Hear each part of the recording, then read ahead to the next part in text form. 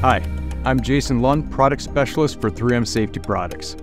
While disposable respirators are primarily used for airborne particles, reusable respirators are more versatile. With the right cartridges or filters, reusable respirators can help filter out particles, gases, vapors, or any combination of these airborne hazards. In this training, you'll learn how reusable respirators work, how to use them most effectively, and how to avoid some common mistakes. Let's start with the components of reusable respirators. Reusable respirators consist of a facepiece, adjustable head harness, neck strap, and a filter or cartridge. When fit tested and worn properly, the facepiece forms a tight seal to the face, helping prevent contaminated air from leaking in around the face seal. Inhaled air is drawn in through the cartridges or filters where the contaminants are filtered, helping provide cleaner air to the wearer. Exhaled air is then released through a one-way valve called an exhalation valve. Facepieces come in multiple sizes and are available in a half facepiece or a full facepiece. Full facepieces include a face shield for additional eye protection. Next, let's discuss cartridges and filters. What cartridge or filter you attach to the facepiece will depend on the airborne hazard you are exposed to. If it's some kind of chemical, you'll need a chemical cartridge specifically designed to help filter out those airborne hazards. If it's airborne dust and particles, you'll need the proper filter based on the type of particle or particles in the air. In some instances, it may be both particles and chemicals, which means you need both a cartridge and a filter.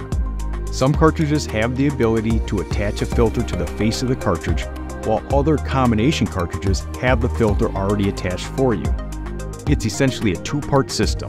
The filter on top of the cartridge helps filter out the particles in the air, while the cartridge helps filter out certain chemicals in the air. However, even if you have the proper cartridges or filters attached to a facepiece, there are some common mistakes that you can avoid. Mistake number 1. Not obtaining a proper fit. By not achieving a proper seal around the face, contaminated air could leak in around the edges, reducing the respirator's effectiveness. Make sure that the respirator facepiece fits you correctly and seals properly by doing the following. Read the user instructions for fitting and adjustments. Maintain a clean-shaven face where it touches the respirator. Make sure nothing comes between the respirator and face, such as a painter's head sock. Perform a fit test at least annually.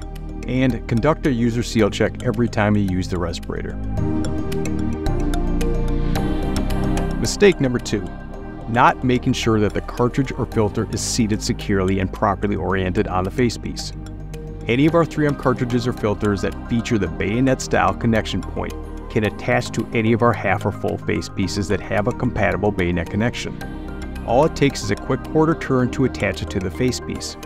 Although 3M's bayonet connection system makes it easy to attach the cartridge or filter, mistakes do happen. You may not turn it fully to seat it or may not have the cartridges sitting in the correct position. Always read the user instructions to ensure proper assembly. Mistake number 3. Not replacing the cartridge or filter when needed. To maintain respirator effectiveness, cartridges and filters must be replaced by the end of their service life. Mistake number 4. Not using a pre-filter when needed or assuming the cartridge alone will filter particles. Cartridges are designed to adsorb chemicals in the air. However, they are not made with filtering media to help filter out particulates. You need a particulate pre-filter specifically designed to help filter out particles or aerosolized mists in the air. Remember, if you are using a 5P71 pre-filter and a 501 retainer, make sure to use just one pre-filter at a time for each cartridge. To assemble the pre-filters, place the 3M filter into the 3M filter retainer so the printed side of the filter will face the cartridge. Then make sure the retainer is securely snapped in place. Mistake number 5. The final mistake to avoid: not maintaining good hygiene of the product. Regularly cleaning and disinfecting the respirator facepiece and its plastic components, as described in the user instructions, is essential, especially if used frequently. Now that you understand how reusable respirators work and some common mistakes to avoid, I hope you feel empowered to use them effectively. Remember, it's important to follow the user instructions and conduct a user seal check every time you wear a respirator. Thank you.